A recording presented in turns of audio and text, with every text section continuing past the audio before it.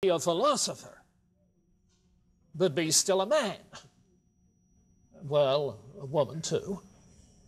In other words, human nature, rather than the artificial demands of reason, are what should really characterize philosophy, an understanding of human nature. So whether you start with the treatise or start with the inquiry, the way we have it in Kaufmann, the beginning is the same. He launches out by announcing, in effect, what he's going to do. Lay aside the claims of Descartes and Locke for human reason and develop a psychology of belief. Okay, is that clear enough?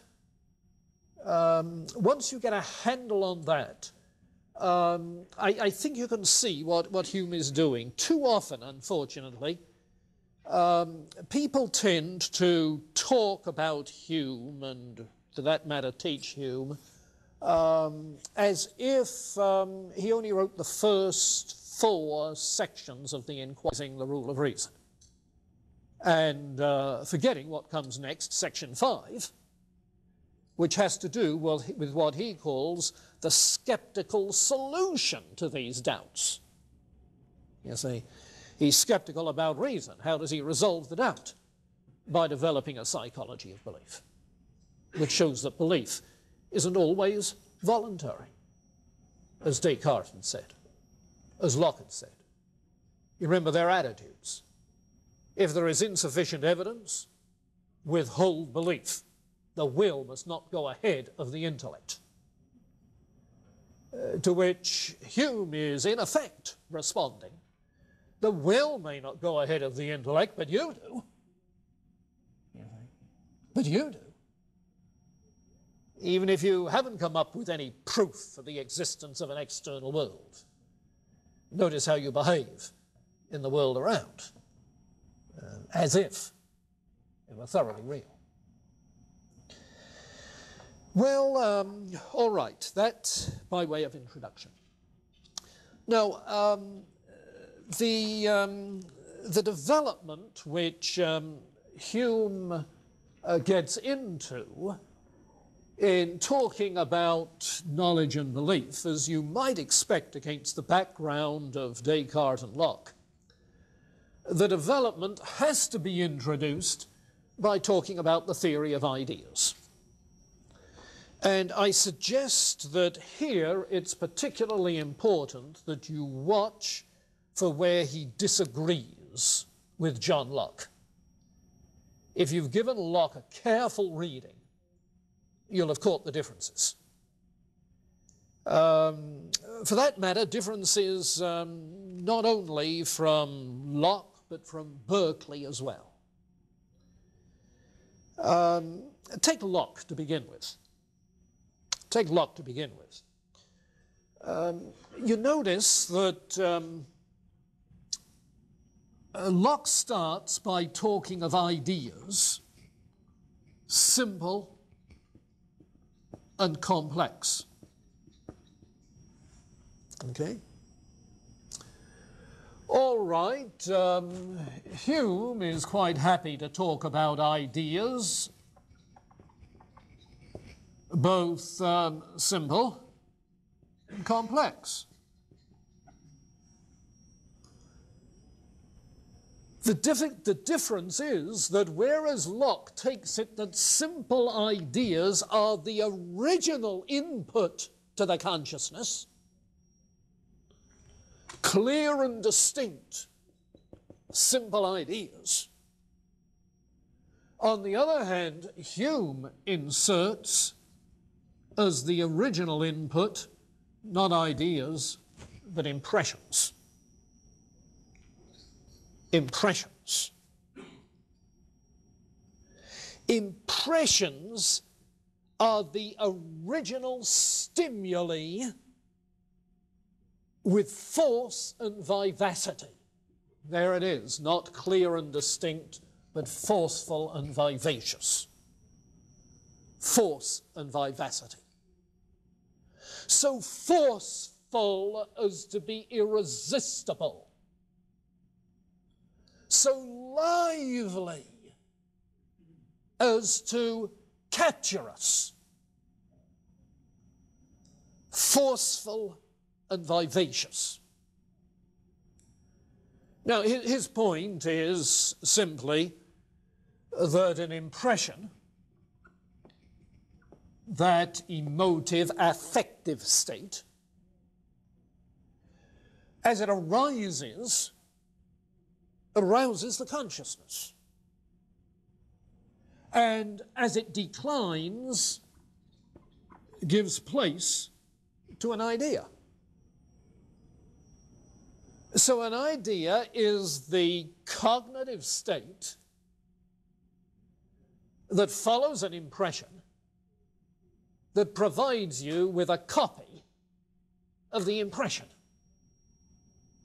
Okay? A copy of the impression. Now, take it for instance, if there's a bright flash of light which dazzles you. What you experience initially is not a clear and distinct idea of a bright flash of light. What you feel initially is the hurt, the blinding force of it. You see? And if all of a sudden I yell at you, you see, the initial impact is going to be physical rather than, did I wake you up? It's going to be physical rather than conceptual, quite plainly. You see. But it's most evident in those physical sensations which are associated with some degree of what? Shock, pain, whatever. But his point is what, when we get to Whitehead later on, he calls the primacy of causal efficacy in perception, except that Hume isn't prepared to call it causal efficacy. But it's the primacy of the affective, if you like, of the emotive, rather than the cognitive in human experience. Yeah. The primacy of the affective, of the emotive. What happens if you're driving along the highway and suddenly something flashes in front of you? You see, it's not clear and distinct idea. There's a reflex action, and the heart beats pretty fast. You see. So he is doing, in this sense, his descriptive psychology. Now, the interesting thing is that while the impression leaves you with an idea, that idea, as it comes to mind, comes back to mind in memory, remembering the impression. That idea, remembered, also leaves its own impression. And that impression leaves its idea. So that what you have is this commingling of impressions and ideas. The initial sensation, the initial feeling, giving rise to an idea which is a copy of it. The impression of which is associated, the impression of which is desire, dislike, something of that sort. You didn't like that. Emotive response. Memory again. Or, if you like, imagining something like it also leaves an impression. So you have this whole strain of impressions. And the word sensation, which is associated with the initial impression now rather than the idea, the sensation is, what you mean by a sensation in ordinary parlance.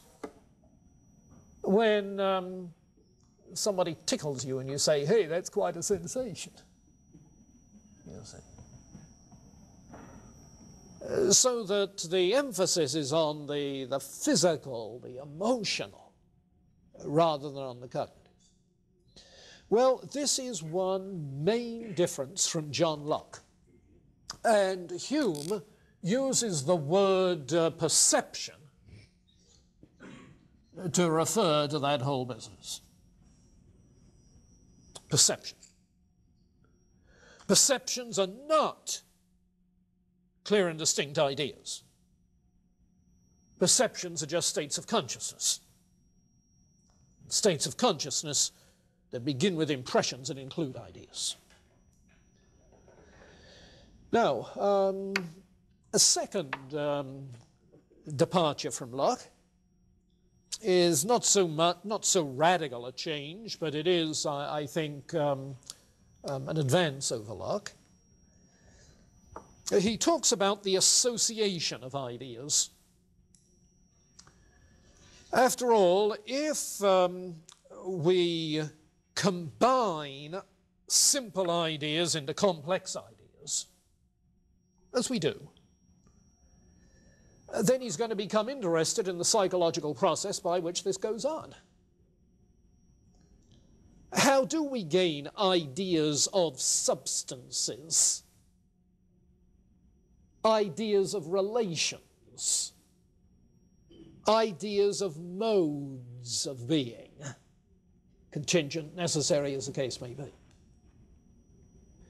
And he sees that there are three principles of association which are being used.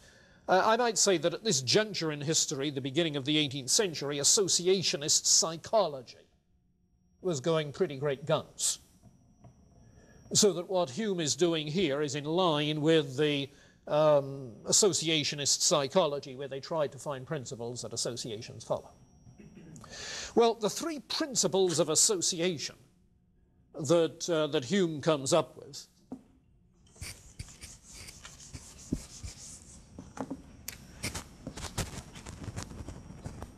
three principles of association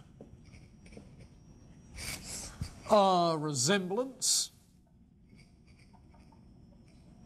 contiguity, cause and effect. So we seem to combine ideas, to relate ideas into more complex ones, when repeated impressions and ideas are like one another.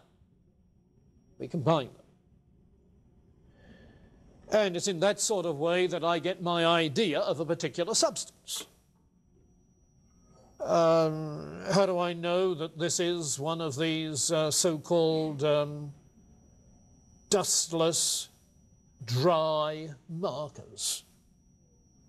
Well, the impressions I get of it, both the appearance and the sort of repulsive smell. You know, I had to get the repulsive in to get the affective tone. The repulsive smell, you see, that's repeated. The similar thing is repeated. What I remember from last time, I got it again. And that resemblance develops the idea of a substance with ongoing identity. So it's as if a mental habit